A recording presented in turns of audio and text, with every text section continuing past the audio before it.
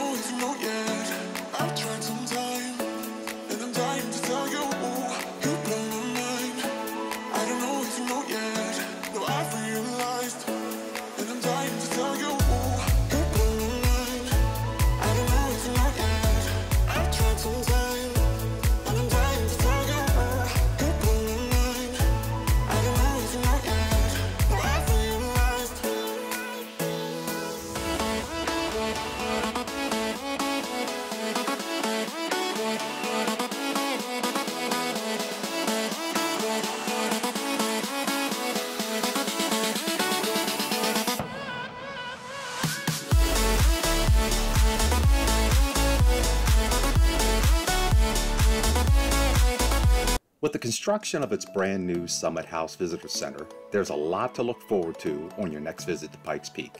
One of the most ambitious adaptations in the Visitor Center is the upgrade to the outdoor experience. All guests can now navigate to multiple points of interest on the summit, no matter their method of mobility. The new building and exterior walkways are all ADA compliant, and there are plenty of windows to give you glimpses of the breathtaking panorama unfolding below. And be sure to check out the Summit House gift shop, offering a great selection of gifts and souvenirs. Sasquatch, Bigfoot, and Yeti. It goes by many names and has been said to call Pike National Forest home. Passerby, visitors, park rangers, and investigators alike have told their tall tales of seeing the elusive, hairy creature wandering the woods along the twists and turns of the Pikes Peak Highway. Sightings first date back to the 1800s. So who knows, on your next visit, keep an eye out for that friendly beast.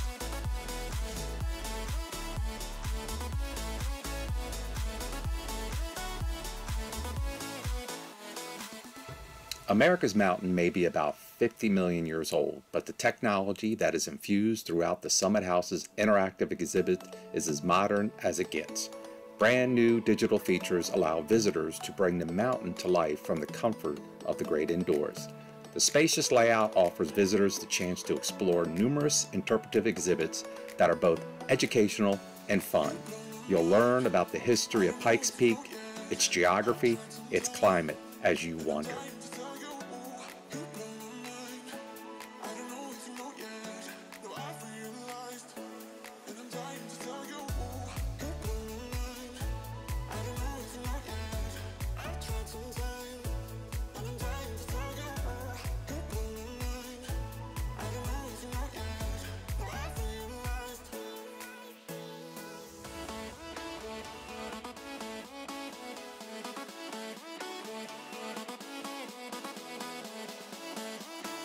There's also a monument describing how Catherine Lee Bates was inspired to write the poem that became America the Beautiful.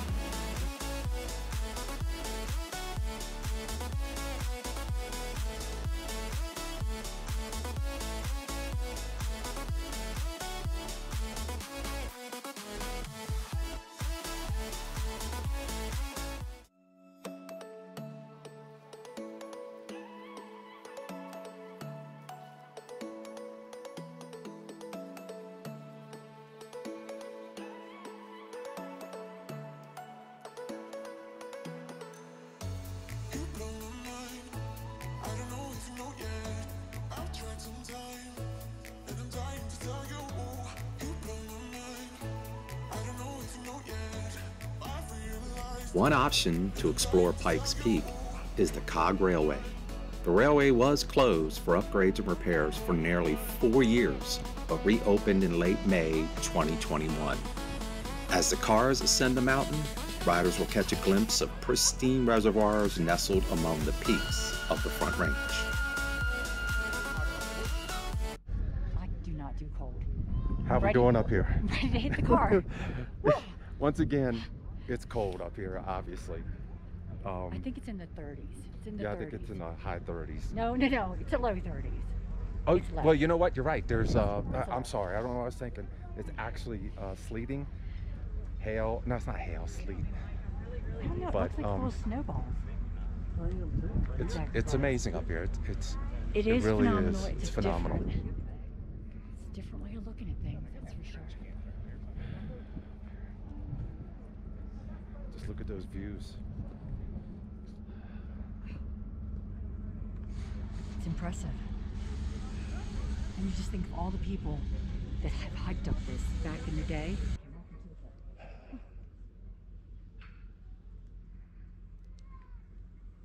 Hey, where are you going? To the car. What's at the car?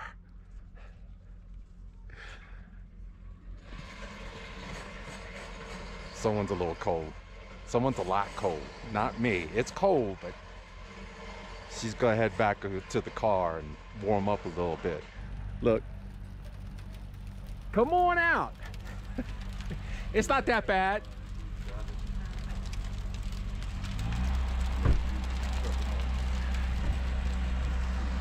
Once again, no cold weather for her.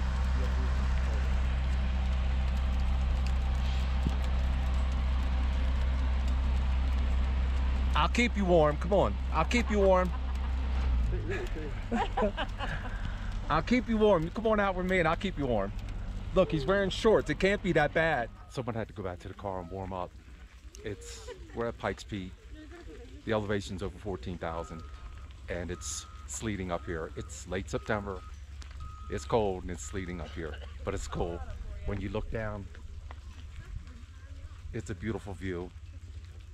It's amazing, but yeah, the drive up here is not for the faint of heart. There's some spots there's no shoulders on the road. You have to excuse me, I'm a little cold. But there's no shoulder, it's a straight drop down, so it's not for the faint of heart. But if you get up here, when you get up here, it's worth it. It's really awesome. And they're putting in a new visitor center with a cafe, a very nice shop. There's even a tram or a trolley or whatever it is that you could take a scenic tour. But yeah, we're gonna keep walking around here and enjoy these views. Check out those views. And yes, that is sleet. It's sleet.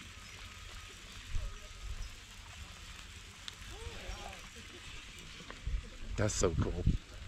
Standing out here and it's sleeting. You know, I always heard about altitude sickness and didn't think nothing much of it till I came up here and it hit me a little bit. So it does happen. You feel a little nausea, a little dizzy. That's exactly what happened when I first got up here. But it's getting better. As the more I'm up here, I guess I'm getting acclimated to it. I don't know. But it's getting a little better. Just make sure you drink plenty of water if that happens. You know, no matter where you go when it's cold, there's always that one fellow in shorts, right? A couple fellows around here are wearing shorts. Hi, babe. Hello. How are you? You nice and warm in here? I'm cozy. Okay. Cozy. All right, let's head back down. And we'll stop along the way. And Katrina has to drive. Yes. All right. Can you tell them why Katrina has to drive? Yeah, Katrina's got to drive because somebody's got a little touch of altitude sickness, which shot was a little surprising. It was bad. It was bad when I was inside the visitor center. Worse. So what is it? You're just lightheaded? I was lightheaded, dizzy, and a little nausea. Yeah. Really, we're nauseous too. Yeah, I was a little sick to my stomach, like. Yeah. Wow. It's crazy. I don't mind being lightheaded in a good way, but man, that hit me kind of hard. I swear. Chris is soft, everybody. He's soft. I don't know about that, but I was lightheaded in the visitor center. I thought I was gonna have to sit down. That bad? Yeah, I didn't say anything to you because I didn't want to. I didn't want to, scare you or anything. I'm like, oh my God, I have to sit down. But it got better when I got outside and. Well, you should have said something. I would have went and sat down with you. No, I wanted to. I want to, Okay. tough it out. Tough it out. I just couldn't believe.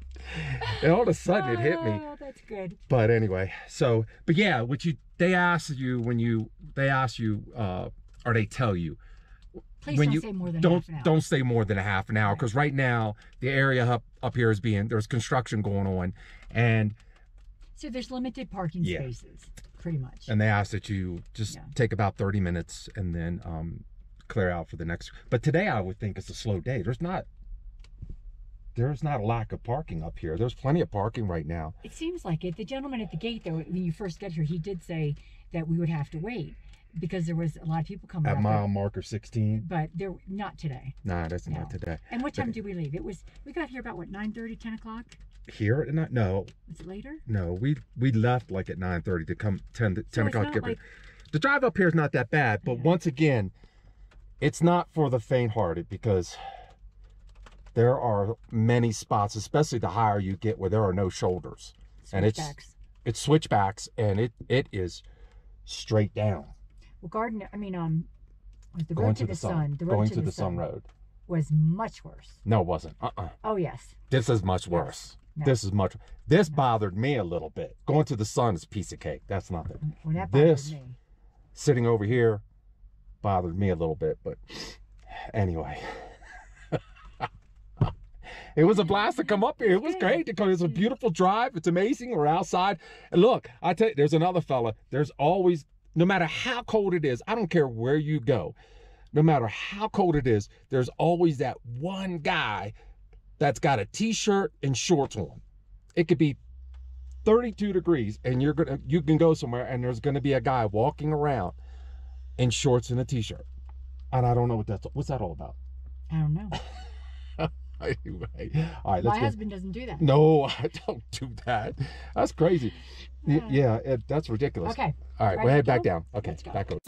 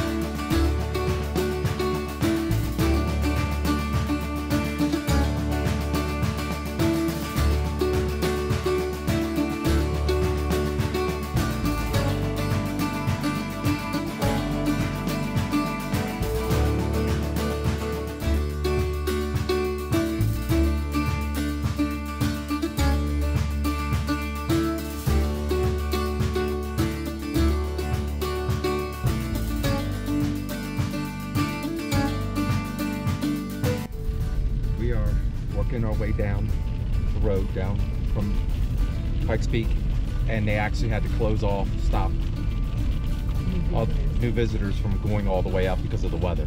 It's still on our way down, and it's still sleeting. So, yeah, just thought that was interesting. Katrina noticed no cars coming up, but we figured it was they shut it down because of the weather, and sure enough, when we got down to the one checkpoint, they got it blocked off.